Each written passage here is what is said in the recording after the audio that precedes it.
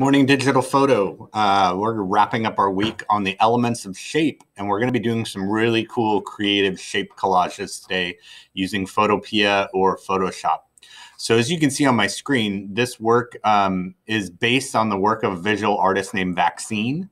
And what Vaccine does is he cuts up parts of different photographs in software like Photoshop, and then rearranges them with bright colors and interesting textures that they find. And they make these really cool kind of cubist, abstract collage portraits.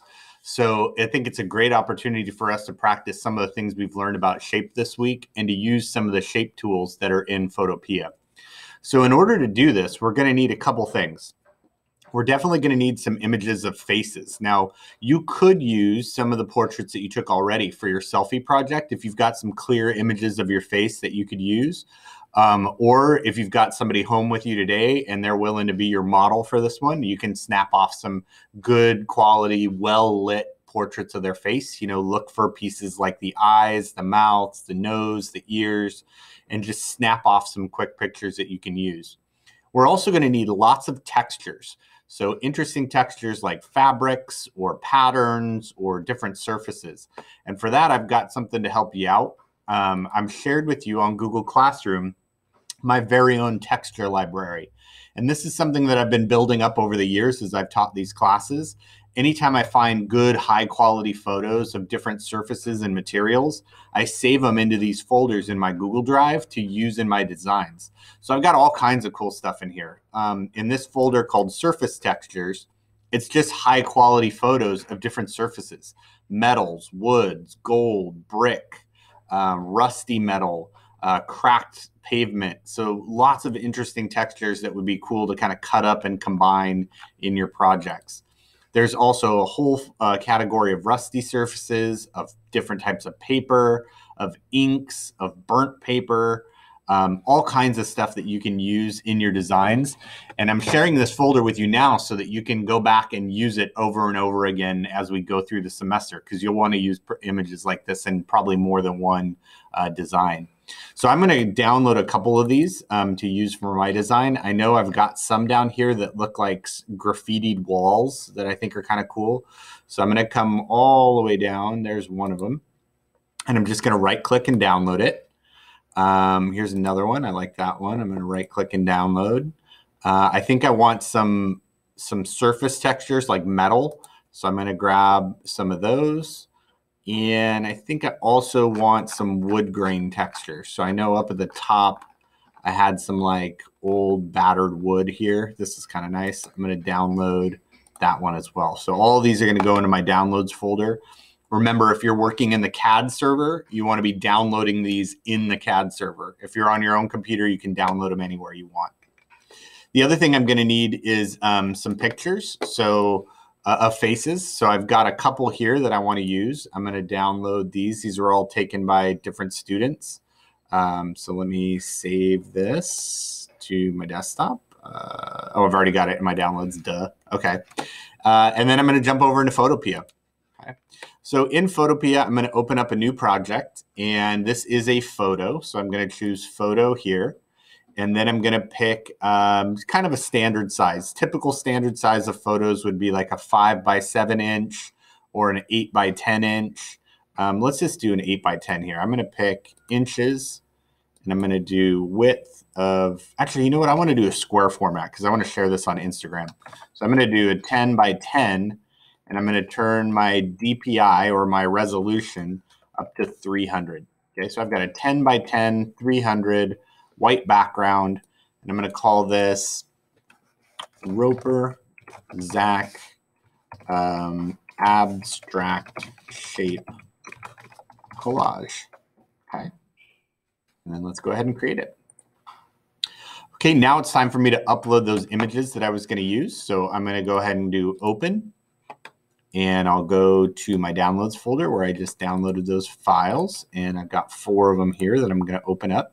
And you see they're all going to open up in new tabs, which is great. And then I got to start off with my photo image. So let's see, I have that over here in my downloads already. So I'm just going to drag one of these guys in and drop it in there. Great. Okay. So time to cut it up. And we know that in Photopea and Photoshop, we have a couple different selection tools that we can use to cut out shapes. Since we are focused on shapes this week, I think it'd be a good idea to actually cut these out in geometric shapes. So I want to show you how you can do that. In both programs, you have a shape tool. And if you hold down on it, you've got rectangles, ellipses, lines, and custom shapes. Okay. So what I'm going to do is I'm going to grab the rectangle shape, and up along the top, you can see it gives me some options for it. I want it to be no fill, no stroke. This is basically going to be an invisible shape that I'm going to use here. And I'm going to draw a perfect square by holding down Shift and dragging out that tool. Okay. Now, as soon as I do that, you see it pops up on its very own shape layer. And that means you can move it around and it's not going to affect your photo underneath. You can even rotate it. Like, I think I kind of want a diamond shape for this. Well, maybe not. Maybe I'll stick with a square, actually. That works pretty good. So I'm going to put a little square right over this part of my photo. And I want to use that as a mask on the image. So check this out. If you come over to your layers and you go to the little thumbnail image and press Control, click, it selects whatever shape is on that layer. Okay. Then if I jump down to the photo layer and I click Make Mask, it's going to cut it out in that shape. Watch. So it's automatically cut out my photo in that geometric shape and created a mask for it. And we know how masks work from our other project. So now I'm going to move this around and drag it over to my abstract shape collage file. And maybe I'll put it kind of over here. Okay. I should also pick a nice bright color for the backdrop for this, because you notice that all of these images have really bright either neons or primary colors to it. So let's go to the paint bucket tool, which is underneath the gradient tool here. I'll click that. I'm going to pick a color, and I like kind of a neon green. So I'm going to pick a bright green here. And then I'm just going to click on the background layer and fill it in. Cool. Okay, now let's go get some textures as well. I don't want that background layer to move on me, so I'm going to click the padlock to lock it in place. Now I'm going to go do the same thing, but I'm going to get some different textures here, and I'm going to experiment with shapes. For example, if I take the polygon lasso tool from up here, I can make some geometrics. I'm going to try to do a triangle here. So I'm going to click once, twice, 3 times, and then back to the beginning. Okay, there's my shape. And then I want this to become a mask. So I'm going to go down to my Add Mask layer, and boom, it cuts it out in that geometric mask. And now I can take my Move tool, and I can drag this up and drop it into my collage. Okay. Once it's there, I have a lot of options for what I can do with it. Remember, I can go to Edit, Free Transform. I can scale it up to make it bigger. I can rotate it by putting my mouse out to the outside. So I'm going to actually tilt this at like a 45-degree angle and kind of tuck it in. Let's see, I want it to be straight on top. Let me do that. Looks pretty good. Okay. And then press Enter to set that transformation. Okay. We're going to continue to do this with all of our different textures. So let's go try some other shapes. I'm going to grab the ellipse tool. And with the ellipse tool, I can make ovals and circles. If you just pull on it, you're going to get an oval.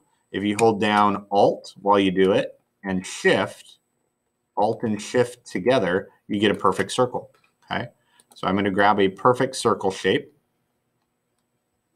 And then again, I'm going to Control click on its thumbnail, Control click, go down to the photo and click Make Mask. Drag this up, drop it into my collage. Awesome, this is coming together. Okay, let's grab a couple more. Now this one I'm going to do more free form. I'm going to take just the regular lasso tool, and I'm going to just get a little bit wacky here and kind of wiggle around, make this kind of jelly bean peanut shape like that. And then click Make Mask.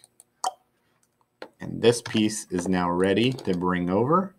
and drop into my collage over here. Okay. And again, I can always transform this. If you're not really happy with the layout, you can throw in some different designs here. Okay, so I think it'd be cool if I mix this up with a couple different photos. I might go get my other black and white portrait over here, this guy, and let's see if I can take the rectangle tool, and I'm just going to grab a slice of this one. Actually, maybe I'll just get the mouth here. Let's take the marquee rectangle, and I'm just going to grab, here we go, grab the mouth, and then I'll do make mask, and then take my move tool and go drop it into my collage, and I can put this over here. Yeah, I'm liking how that's coming together. Okay, so overall what you want to do is just combine different shapes, different patterns. You've got lots of different tools and lots of different patterns to pick from. If you find like geometric patterns that you want to use instead of the ones that are in my library, absolutely go ahead. You can even mix up some paintbrush strokes in there if you want and have some like cool splatters and stuff.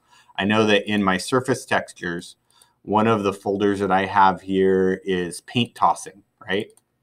When I open this up, I've got these photos of like bright colors being thrown across the page. Let's actually see how one of these would look. I'm going to download this real quick, and then I'll come over into Photopea and File, Open. There it is. Okay. And since this one's on a white background, when I bring it in, it's going to have that white background to it. But remember, we can actually get rid of backgrounds by changing the layer mode over here. If we go to normal and I want to get rid of a white one, I can click multiply. All the white disappears, and all that gets left behind is the darker parts of that image. So I can throw this in there and get that cool paint effect over it. I'm going to take all the layers that are on my design right now. Let's get all these guys here. So I'm holding down Shift and grabbing all the layers. I can move them around and recenter them in my photo. Okay. One last trick. If you want to create some depth in your design, you can actually add a drop shadow to these individual shape layers. So check this. If I go to this graffiti layer, right, and I right click it, I can go to blending options. And one of my blending options is drop shadow. I'm going to turn this on, and you see how I added a little shadow behind that layer? I can change the direction of the shadow by moving this little click wheel around. I can change the distance of the shadow by pulling on the distance slider, and I can change the spread or the size of it using this.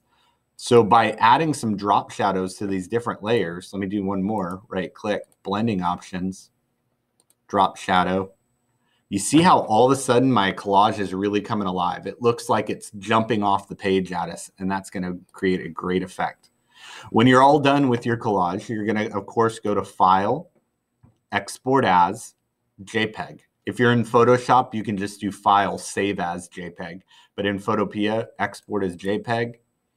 And then we're just going to hit Save, and it'll drop down into our downloads, and we can share it in a gallery on the class. So I hope you guys have fun with this one. It's a fast activity. We're actually going to do it in class today, and we'll wrap up our unit on shape in photography. Great. See you guys later.